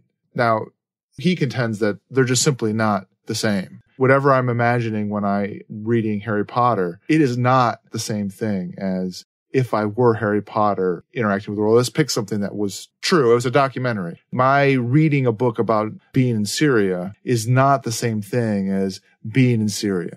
Even if you have a very vivid imagination, yes. And his account of that is because in the imagining case, it doesn't have intentional causality. You perceive it as something that you are generating the image of, not that the being in Syria is generating that image. That's right. Right. Imagination lacks key features of intentionality. Yes. In particular, the self-reflexive causality. Yeah. Say what the self-reflexive part is. That's the first time we've uttered that term here. That just means that it is assigning the causality to the object. So when I see the ball rolling down the street, I have expectations about that. Yeah. So part of my intention is not just that I say to myself, oh, there's a ball rolling down the street. Part of the intention is to say to myself, and that ball rolling down the street is causing this experience. So that if there actually isn't a ball rolling down the street, then the intention isn't satisfied. Yeah. I was going down the road of predicting something about its motion and stuff like that. But Wes, you're right. That's the self-reflexive part has to do with that red ball is the thing that's causing my experience. Right. And there has to be a hookup with the actual content and the object that it's about in the right way. So that he says, even if you had, let's say you're really a brain in a vat, but a ball rolling down the street hits your vat and causes, by bouncing your brain in your vat, somehow that causes the experience of seeing a ball rolling down the street. That's not in the right way. Right. Yes. Yeah. Right. But even if we just took the straight up brain in a vat case, your brain was stimulated in such a way that you had all of the neurochemical experiences of seeing a ball rolling down the street. He would say that you had that ontologically subjective experience, but that it didn't match up with the world because it didn't actually happen. And so you were just wrong. But yet he has to say that somehow, that it's not that you had the representation of a ball and it just so happened that it wasn't instantiated. He has to somehow say, it doesn't meet the conditions of satisfaction. You're grasping at This is the really frustrating thing throughout this whole book, is he wants to say there's no intermediary between you and the world. And he actually gives, we did not talk about this, he at one point talks about one of the characteristics of these disjunctivists. He has a whole chapter about these disjunctivists, some of his contemporaries who, Alva Noe is one of them. That is a name that we hear thrown around a lot, that are sort of more thorough direct realists than he is. And this is like what we said about Sartre, is that all perception is an openness to the world. That the object is actually literally part of the experience. Yeah. Yes. Not incidentally, I've been thinking about us reading William James' essays in radical empiricism, and that is exactly that view back in 1910 or something. But he criticizes the disjunctivists because they reject the notion that you can actually have a hallucination that is the same as the actual experience. Mm-hmm. And so their take on the problem that he's addressing is that there really is no proper identity between a brain in a vat and experiencing the real world, that you could always make that distinction. Searle doesn't want to grant that. He wants to grant that the experiences of your brain in the vat would be subjectively equivalent. Mm-hmm. And that the way that you distinguish them is not, well, in fact, in a way, we didn't get into a discussion about this question of judging the conditions of satisfaction, because at some point that's going to happen, right? And so you are going to say, okay, we know that it's veridical if it meets the conditions of satisfaction. And there's this sort of open question about the process of meeting those conditions. In other words, you could always be wrong. Yes, exactly. You could always be wrong. In the case, I think that's what he would say about the brain in the vat case, right? Yep. Is that you just don't have any way of knowing. Exactly. Whereas a lot of these guys want to say by definition. So for instance, as a pragmatic point, if we are brains in vats, if we are in the matrix, whatever, if that's what reality is, as long as it exhibits the appropriate characteristics of reality. In other words, you can't, like in the Matrix, bend spoons or whatever. You can't bend reality. You can't cheat. You can't tweak the code. Then that's what reality is by definition. The Matrix is a great example of this, right? Because in the Matrix, most of the entities in the Matrix don't have any understanding that they are in a matrix, right? And it's only through certain kinds of deviations that identify that you are in it. And, Neo eventually is both made aware of it by someone clarifying for him some weird senses that he had earlier, which we aren't really privy to in the story. And then it becomes very clear to him that there is this distinction between the matrix and not the matrix by being able to see signs of it and manipulate it and stuff like that, which sounds to me very much like that account of it Searle would be perfectly fine with. To the extent that you figure out that you are a brain in a vat requires that there be events that allow you to make that distinction. And otherwise, you don't have any way of making the distinction. It's just not possible. And that would be true about anything in the world, right? The only way that you know whether something is true is having it satisfy conditions of satisfaction. And that, in fact, it could be that those conditions of satisfaction are met in a way by there being a completely different. They seem to be satisfied, but they're not. But they're not, yes. Because the Matrix, because this is all conceivable, because he doesn't rule it out, then it does seem he's giving a kind of pragmatism. He's saying that exactly. It's exactly right. Our practices assume the existence of an objective world. Yep. And so unless there's a strong reason to go against that, well, then that's what we should believe. Well, and in fact, he's deeply pragmatic in this respect. And it seemed to be the same thing. We were pointing out how he's giving a version of aspectualism. He's saying we see something that is true about objects, something that is true of the things in themselves, but maybe it's not the whole truth. And of course, in a trivial sense, it's never the whole truth, even if, the ultimate constituents are atoms. There's not even subatomic particles, atoms. And maybe we even have microscopes that can detect the atoms. Even then, because just the sheer number of atoms, we wouldn't know all the details. But that's not the point we're making. There could be whole realms of explanation that we just aren't thinking about and couldn't possibly think about. And they're way beyond anything that we could possibly even imagine because, reality is not actually three-dimensional or is not actually space-time structured that way. That's something that's introduced by our perceptual faculties per Kant. And so what's really important, I was trying to just bring in something like the Vedic view, that the world is the veil of Maya. It's all illusion. because Wes brought up Schopenhauer, who shares this. And so that, yes, you could do science, you could have objectivity, you could have all that, but even though your perceptions are getting at some aspect of reality, it's not getting at the most important ones. But according to Searle, at least, pragmatic considerations, and I agree with this. I don't think that we have a reason to think that really everything is an illusion and Buddhism is right and we're all subject to the veil of Maya. I just don't. I don't find that motivating. And I think that's kind of where he's coming from, that he's... Yeah, but Schopenhauer, says we have direct access to the things in themselves through causality. It's a very similar picture in its broad brushstrokes. Yeah. I would have to go back to Schopenhauer to try to line up that part of Schopenhauer with the world of illusion, sort of the tip of the iceberg. Well, can I just give a brief... Yeah, please do. I just don't remember it.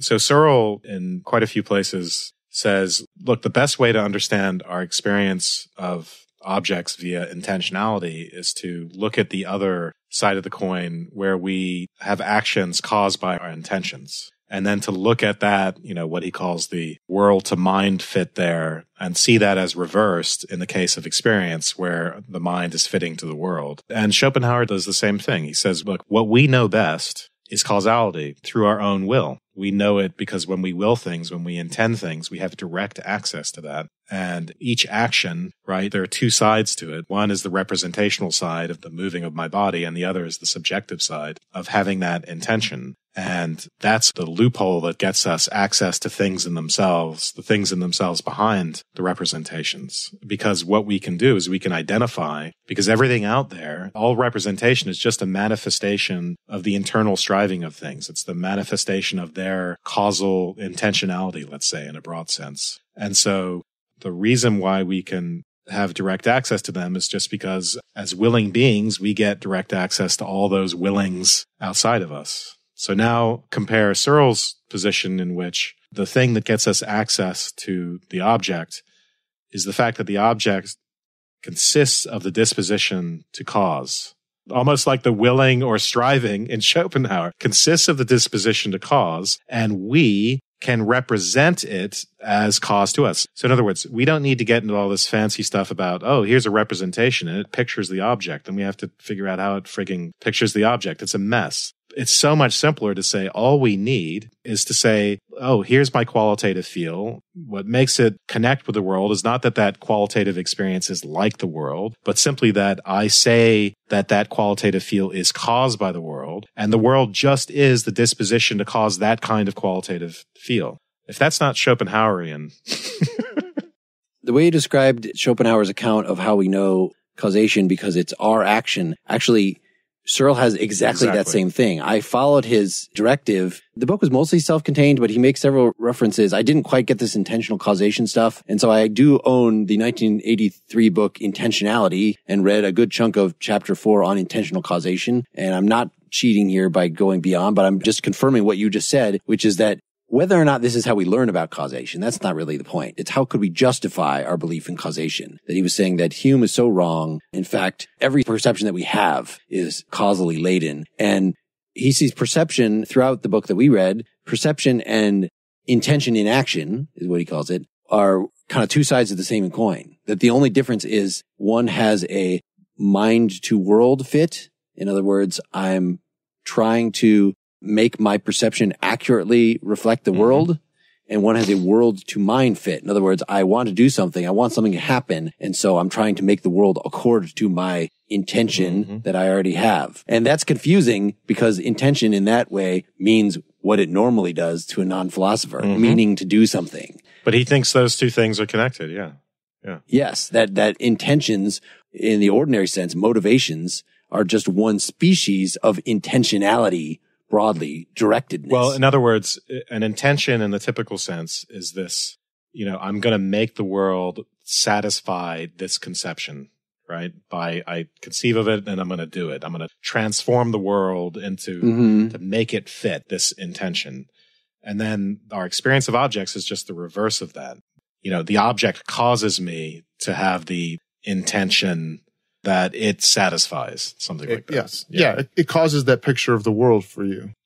And built into the notion of self-motivated causality. I don't know a good way to intention sub A. In other words, the ordinary version of causality. I intend to do something. Built into that is a notion of causality just between things in the world, even that don't involve me. Because if I want to break this vase with this hammer, that's something that I can experience. Then part of that is, yes, my experience of my will as moving the hammer and my will is causing the vase ultimately to break. But it also is a perception of the interaction between the hammer and the vase. Even, after I've sort of done my thing, maybe I drop the hammer and what does it do to the vase? So that's enough to get it going to then have the idea of causality inhabits the whole world. I know that causality outside of me is real because I have this internal window into causality through my own causally directed intentional behaviors. But wasn't it weirder in Schopenhauer that it's like we have to be empathetic to what it's like to be the vase or what it's like to be the hammer, whereas Searle's does not have that issue. It's not so weird. Well, and he also puts it in the language of willing, right? And so you end up having every entity or proto-entity or whatever has its own activity in which it's willing things. And that sounds weird. The idea still is, though, that my direct access to the world is access to the causality of things. And I think that is quite similar between Schopenhauer and Searle. I think you're right. And in fact, you see it in the intentionality of what Mark said of trying to break the vase. But then you also have the world reflecting back on you, particularly when your intentionality is retuned by the world. So you grab a hammer to go to break the vase, but it turns out the vase is actually made of concrete and the hammer bounces off of it and smacks you in the head, right? And so the world is re-educating your intention. Anything else that struck you from the book? I really enjoyed the book, and he followed through with his theory of perception in the middle. I think that I would have liked to have spent more time on him resolving or talking about some of these conditions of satisfaction questions, which I think are close to the root of why you would have the bad argument and why you would have a lot of the things that he just dismisses as crazy town in philosophy have to do with trying to address questions like not just illusion, but making mistakes, making revisions, having conditions of satisfaction, and then finding out that those were the wrong conditions of satisfaction. The whole process of figuring things out that give rise to a notion of mediatedness, that we look at the world through a lens of thoughts and conceptions that are the background. He talks about that. In some ways, he addresses a whole host of really interesting pieces, but I wanted the next book too, because I think that some of the really hard questions, which he admits are hard questions, he doesn't spend as much time with. I was trying to find reviews of this online. Yeah, I looked them up too. And for instance, one of them just was calling into question this terminology that he comes up with of the subjective visual field versus the objective visual field. I kind of like it, but there's something a little weird about it. And it would be strange if, of all the many philosophers that have thought of this throughout history, that he's the only one that came up with this sort of solution. That's why I just see his solution as one of many variations that we've seen in the literature of, yes, of course, there is some intermediary between you and the things. It's just that his intermediary, he wants to be very careful that it's not really an intermediary. It's an activity. It's a doing. But at the same time, he criticizes more thoroughgoing direct realists who, in giving an account of the ontology of the situation, will just say, well, there's me and there's the things that I'm perceiving. Because you need in the ontology there the perception itself. He accuses these people of denying that consciousness even exists. Right. If they say, well, what perception really is something that physically includes the object. In other words, what perception is just like when we talk about money, we're kind of stating a social fiction. We're stating something that is not actually coextensive. It's not token equivalent with a brain state. That talking about a perception is actually not talking about a psychological thing, strictly speaking, at all. It's talking about a social phenomena, something that is a relation between you and things. And just Searle has no tolerance for that. It just makes me want to read one of those guys like Alvin or something to see really what this kind of view looks like. Because like Ayn Rand, Searle is so dismissive of his many opponents. Just his characterization of the whole history of philosophy is making this very fundamental mistake. either they're denying consciousness exists. That's not the bad mistake. This is the other thing I was referring to, or the bad mistake, the bad argument that all we know is our own minds. No, as you were saying, Wes, that's not an appropriate characterization probably of most of the people that, for reasons of the argument of illusion, think that there have to be some intermediary between you and things. Right. They just want to say experience is mediated. Kant, in a sense, says all you know is your own mind. Not Descartes, right? Descartes says you know objects outside of you and so on. They're grounding it in different ways. That's all. He's performing the same sort of task. He just doesn't want to do it with representation, with typical correspondence theory of truth or something like that. I was a little put off by all the glib rejections of the history of philosophy, but his solution, I think, is actually unique as far as I know. I mean, it's not typical direct realism. It's, Mark, as you were saying, that these more radical direct realists would probably see him as just another guy who's trying to say there's this intermediary between us and the objects. The only figure I see that's actually really similar to it is Schopenhauer.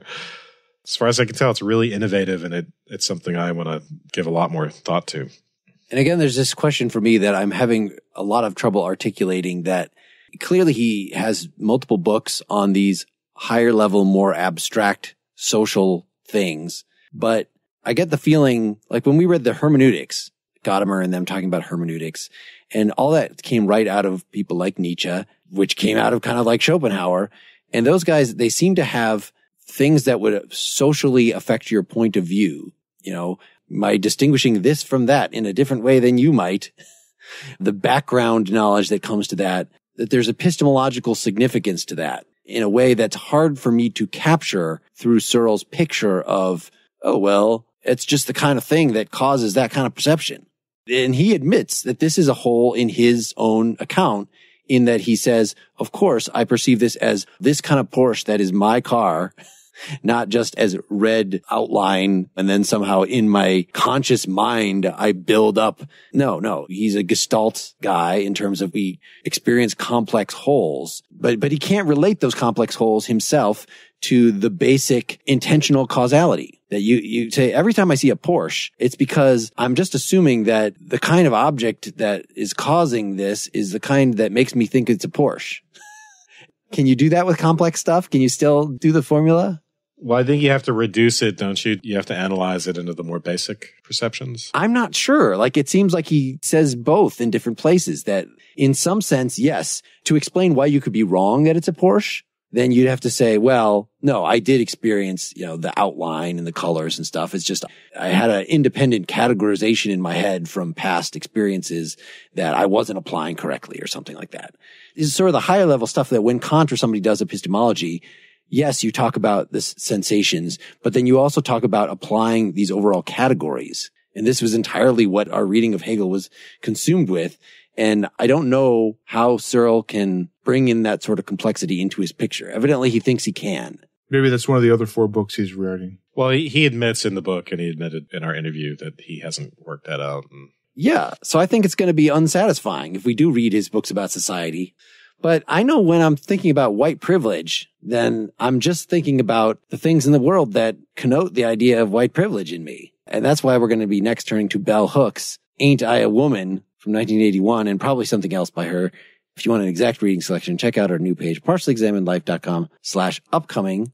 We're supported by your donations. Please go to partiallyexaminedlife.com to make a contribution. Big donors since last time have included Colin Negrich, Paul Telson, Aaron Berry, Yehulda Gur, Michael Shillman, Joseph Rausos, Paul Post, Mitsuyuki Tokeshi, Sergio Lemaitri, Sean Dvorak, Leary Michael, Joe Robertson, Brandon Mitchell, Dot Tran, Benoit Dagnald Pepin, Wayne Schroeder, Tim Hobbs, Matthew Harrington, Robert Nolan, David McCracken, Mike Herrera, Arthur Rucker, Benjamin Kroc, Jeffrey Hackard, Alexander Park, Ryan Manhire, Justin Jenkins, Clive Bale, Kenneth Joyner, Zvonimir Petakovic, Jeff Stream, Matt Falkowski, Mikhail Mikertichian, Peter Golem, Philip Baker, Roman Mankowski, Theodore Brooks, Lucas Anderson, Kyle Sands, Rico Page, Vincent Urban, Daniel Horn, Omar Gaffar, Jeremy Nam, Chad Thurman, and Adam Y.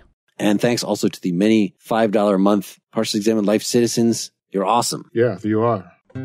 Hey everyone, this is Nathan with the Partially Examined Life, and I have some updates for you from the Citizens Forum and Not School study groups. In the forum, you can propose your own topics for reading. There are things going on there about Thus Spoke Zarathustra. Also, besides reading, there's philosophy and film and the presidential candidacy.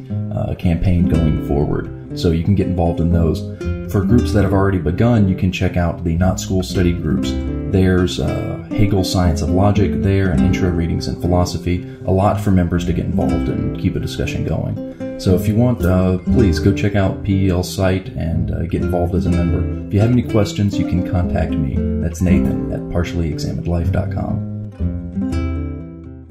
Follow us on Twitter, discuss with us on Facebook, subscribe to the blog, go subscribe to Nakedly Examined Music at nakedlyexaminedmusic.com, our other podcast. Thank you guys for helping me to interrogate our entertaining guest. And I should say we're going to have 2 more of these kind of entertaining guests. I won't reveal the names because maybe they'll cancel, but before the end of summer, we have 2 more of these big name guests, and then we'll be on the map. I thought it was hilarious that Searle did not know what a podcast was, apparently. Really? Based on the comments that he was making to Gordon as we were setting up. Yeah, it's like, what is this? What? The picture? What? How could I hear this event? Like, maybe it's just because he's the age that he is. But I think no matter how big we get in the world of philosophy, the big name philosophers of the world are older than we are, are older than that whole world. I think they just don't pay attention to us. No, so we have to individually get each of them It's okay. in our little, It's okay. that would take forever. But hopefully there aren't that many world famous philosophers like John Searle. Do you think regular people, when I've told people we're having him on, they didn't, but he's one of them. Take our word for it. He's as famous as you get as a living philosopher. And we caught him. We didn't catch Putnam. We missed him. We caught this guy. He did. He died less than a month ago. I just found out today that we did miss Merle Haggard. Good night, everybody. Good night. Good night.